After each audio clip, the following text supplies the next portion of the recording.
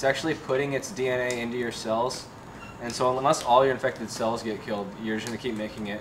So we can, very good, amazing. Students in Blair Hatch's class are learning about physiology and multimedia.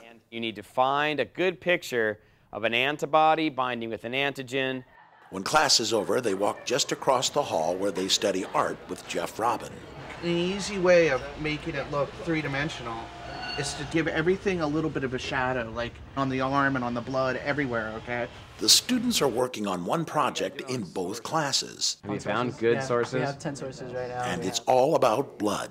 All of our classmates are studying different aspects like the art of blood and blood in religions and, you know, like AIDS. The Blood Project is something that students will specialize in, doing art around it, doing research around it, and presenting that research in an audio-visual format on DVD. What's going on here? That's a fat that builds up. Students are creating multimedia exhibits that will be displayed at a local art gallery and will promote blood donation. So let me tell you a little bit about the blood bank.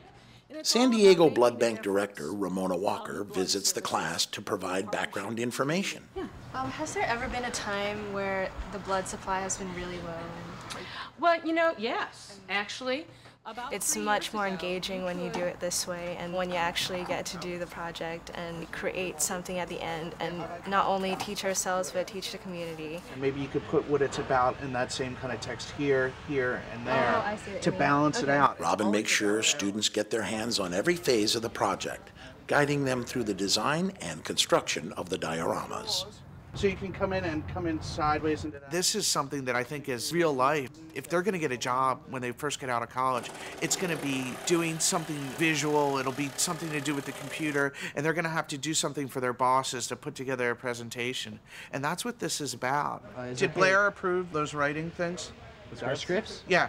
He hasn't looked at it yet, but I mean... Show it to him before you start writing on this. This complex project has many interlocking assignments and deadlines to keep track of. It's so complicated, and planning it, just making a calendar, what you're going to do every single day for a whole semester. With this, you have to be right on it, or all hell breaks loose. Hatch posts the curriculum on the school's website, and students turn in their work as part of their digital portfolio. They don't hand it to me, they post it, and they keep it as in their sort of virtual locker. The advantage of that for me is that at the end is you're going to see what this student did week 2, 3, 4, 5, 6, all the way down the line. So it's real process oriented. They'll send me a link to their DP every 2 weeks. It's the same link, but by sending it to me, they're saying they've updated it and they're ready to be assessed. So I assess it by going and finding the things that are due. That's how we communicate. That's how I keep the student accountable. So they're going to meet with you on Wednesday for posters, right, and then meet with me on Thursday for visual scripts. Well, that's right, tomorrow. Hatch and Robin meet every morning to coordinate the project.